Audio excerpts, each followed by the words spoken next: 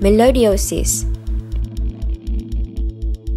Melioidosis, also called Whitmore's disease, is an infectious disease that can infect humans or animals.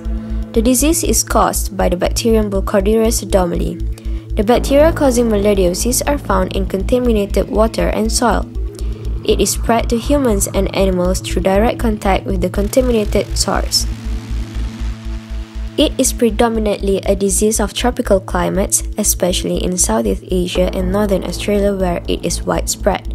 Melioidosis has the potential to spread to areas where it's not typically found. For that reason, Bacillus subdomili has been identified as a potential biological weapon.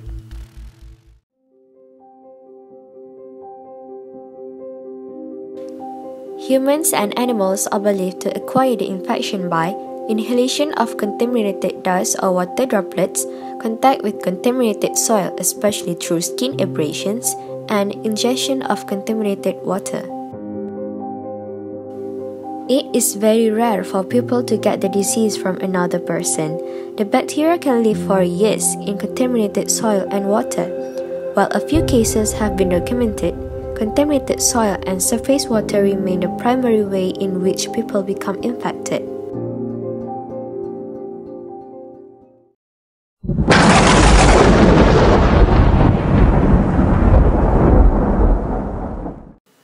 Outbreaks of melioidosis are most common after a heavy rainfall, typhoon, monsoon, or flooding, even in arid regions. Pneumonia is a common first symptom during these periods.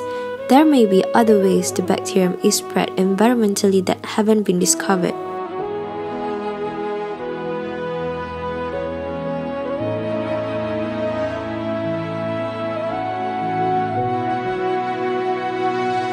Experts believe cases of melioidosis are greatly unreported in many tropical and subtropical areas. The areas with the most reported cases of melioidosis are Thailand, Malaysia, Singapore, Northern Australia. It is also common in Vietnam, Papua New Guinea, Hong Kong, Taiwan, and much of India, Pakistan, and Bangladesh. There are several types of melioidosis infection, each with their own set of symptoms. However, it is important to note that melioidosis has a wide range of signs and symptoms that can be mistaken for other diseases such as tuberculosis or more common forms of pneumonia. The symptoms of melioidosis vary depending on the type of infection. In general, it takes 2 to 4 weeks for symptoms to appear after exposure to the bacterium. However, symptoms may take hours or years to appear, and some people have the disease without having symptoms. ตกใจครับตกใจมากว่าไม่รู้ว่าอาการของโรคมีดออยด์มันเป็นยังไงแล้วมันจะรักษาหายไหม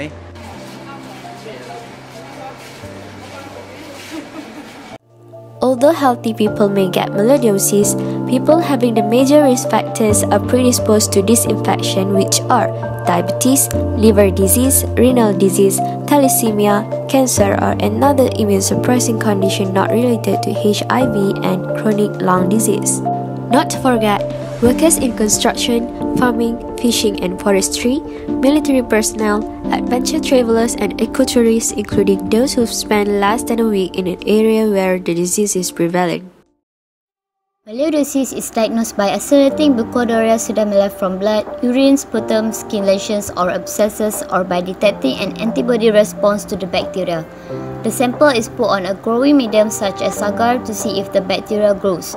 Melioidosis can affect almost any organ and can mimic many other diseases. That's why it's sometimes called the great imitator. But a misdiagnosis can be fatal. However, culturing isn't always successful in all cases of melioidosis. Culturing the bacterium B. subdomili is considered the golden standard diagnostic test. These bacteria appear as a gram-negative red rod when seen under a microscope. The type of infection and the course of treatment will impact long-term outcome.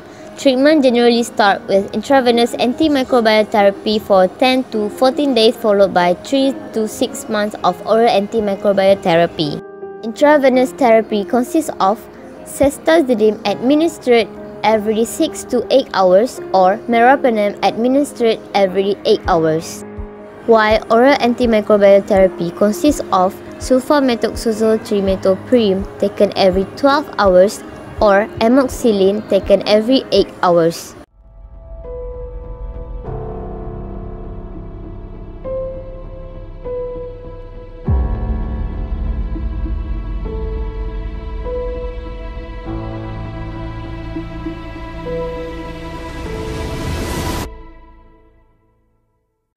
Melioidosis can be a serious disease.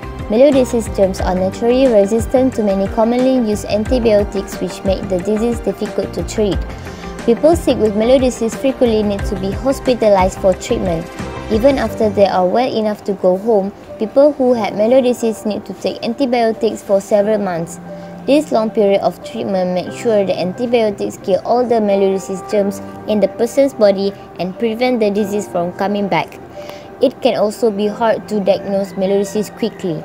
The symptoms of melioidosis are the same as more common diseases like community-acquired pneumonia, the flu, or tuberculosis. Even with newer IV antibiotic treatments, a significant number of people still die from melioidosis each year, particularly from sepsis and its complications. Death rates are higher in areas with limited access to medical care. People traveling to at-risk areas should be aware of melioidosis and take steps to limit their potential exposure.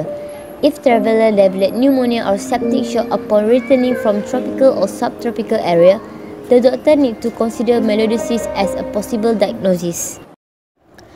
At present, there is no vaccine to prevent infection of melioidosis. There are some tips as preventive measures. Diabetic or chronic kidney patients with open wounds should avoid direct contact with contaminated soil and water. Farmers should wear boots that can prevent infection through the food.